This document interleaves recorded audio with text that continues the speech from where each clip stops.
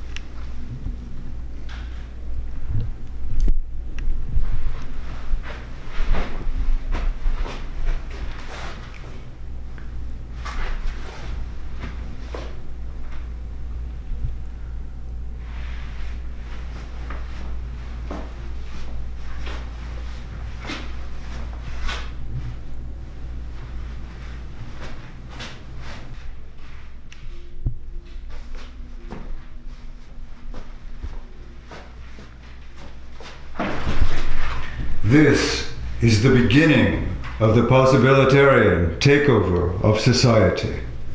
We herewith dispose of the incompetent ruling class by underthrowing it from the toes up and immediately implementing the 1,000 alternatives to the destructive habits of capitalism.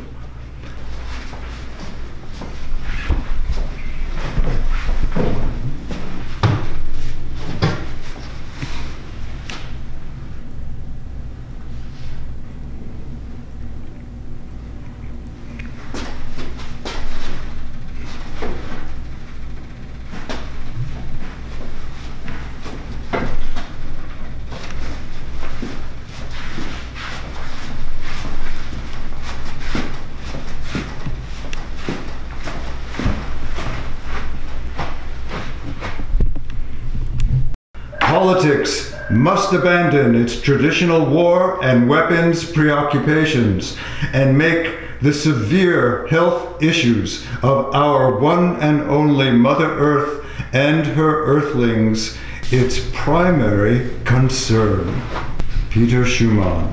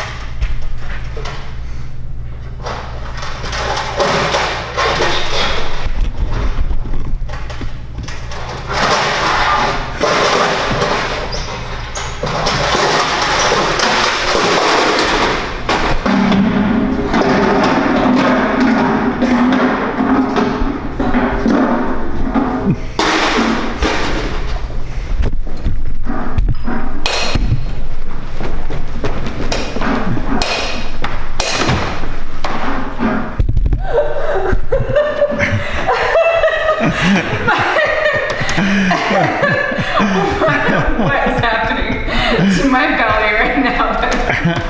It's not comfortable. The garbage man revealed. This is the Plainfield Community Center gallery space.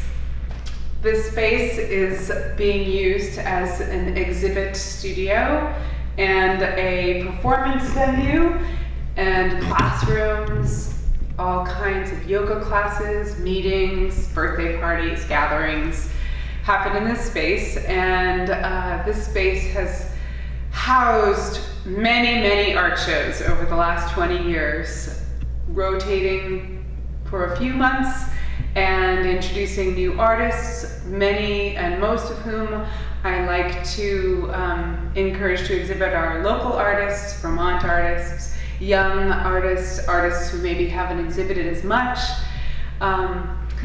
and artists and people who are part of our community. So this space was condemned for many years, and we had the cloggers here tearing up the floor with their awesome dancing. We had a wood stove that was our heating source, and now we have this fabulous little gas heater on demand. We've done a lot of insulating, lighting, recently even acquired some track lighting for the art shows and more economical lighting for the space with new wiring, even a dance mirror for some of the classes that like to utilize the exercise classes and such. And of course our grand piano, which at some point we're gonna have a little interview with Jerome about the history of how we got this grand piano in here. There are so many accolades I would want to give to people who were instrumental in helping, volunteering and creating the space. And I also would love to remember historically, before it was condemned due to the fire codes and regulations of zoning, the space was used back in the 70s by Bread Puppet Theater for the weekly spaghetti dinner and the weather show with Linda Elbow and a couple of old Bread Puppet folks who are still in the area. And Bread Puppet used to be at Goddard College, so this was a sweet little venue for them to do some events. I've still been connected with Bread Puppet over the years, and every year I always house the works of Peter Schumann, and we'll be doing a tour with the Garbagemen from Bread Puppet Theater of Peter Schumann's Possibilitarian Show, which is in the lobby gallery right now. Annually, Peter Schumann has a giant show in the space, and we invite Bread Puppet Theater to perform. I've been performing with Bread Puppet for 34 years, and I love working with the theater, and I love having the work in this space. Right now, this is the work of Matthew Denton, so you can move to his site on the website to listen to his music, hear about his hydroponics and growing, or hear a little bit more about this show. There are many shows that are being posted on the website, the gallery website, which includes our filmmaker Jerome Lipani's exhibits, his many, many different documentations and participations in the many Bread Puppet shows, the Leberland Dance Company, and his own works being, I don't know how many shows we've had of his, and several other artists that have shown here over the years. So please peruse the entire website and all of these collections of amazing art and community events that have happened here. And if you have photographs or videos or birthday parties, send it in so that we can put it up on the site and just share glimpses of all the awesome things that have happened here over time. Thanks for supporting the community center and the co-op.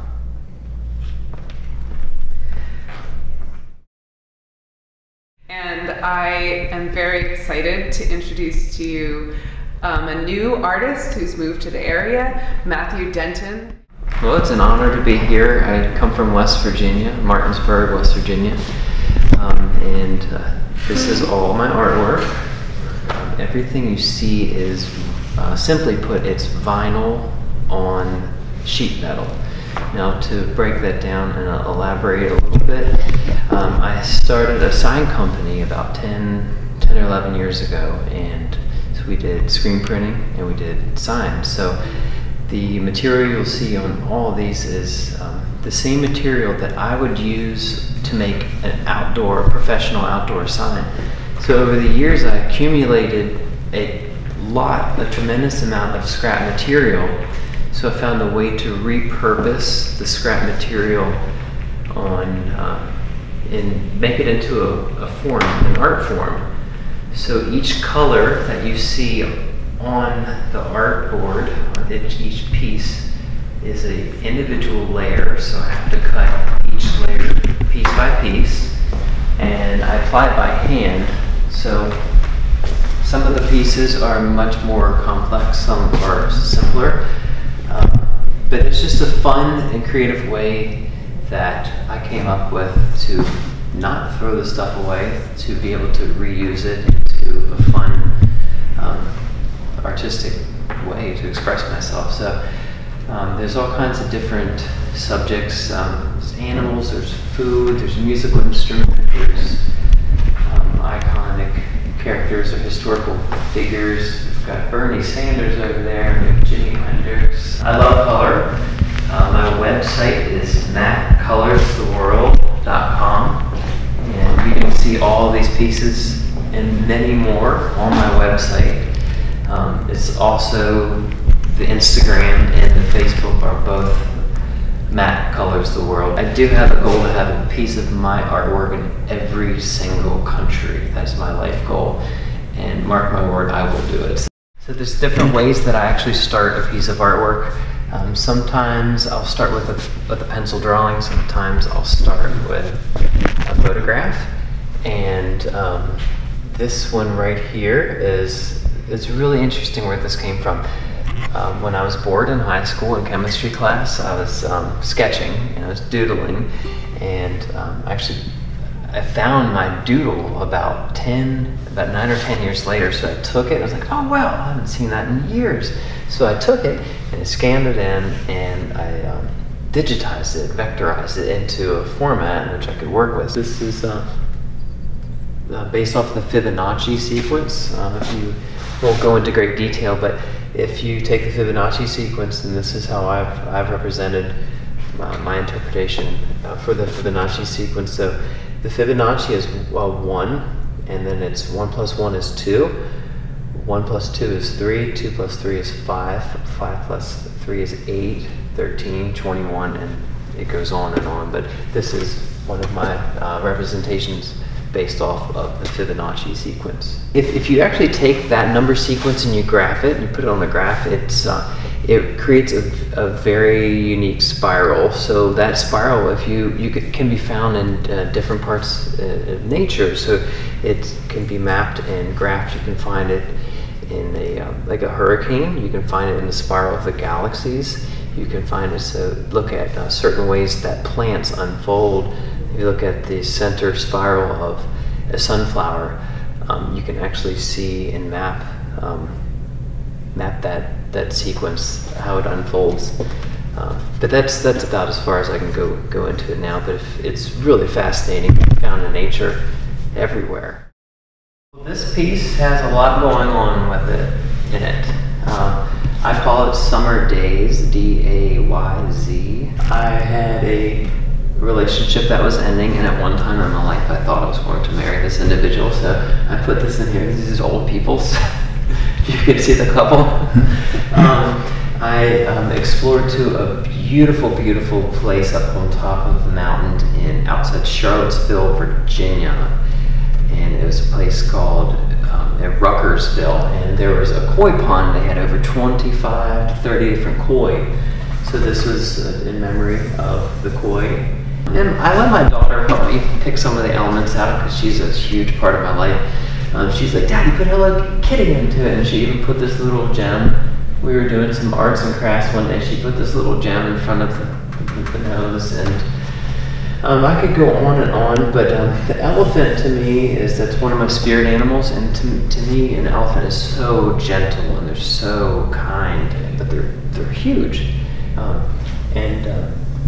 so this goes along with that. And I was doing a lot of research and studying of the different chakras, and so this represents the different chakras. And this, to me, right here is an interesting little progression of man over time. But I'm spending too much time doing computer work, so I put this. This is, I don't know if you can see, but if you zoom in, you can see how man progresses from a more of a primitive state into a drone state, I guess would be a good way of putting it, of just staring at the computer. So I put that just to remind me that you need to do more art, you need to do more self-expression, music, dance, theater, whatever it is to express yourself instead of just staring at a screen all day long, because I became almost zombie-like. But speaking of music, I put this little guitar here because I always like to express myself through music. I play the ukulele, which is my most recent instrument. I'm mostly strings.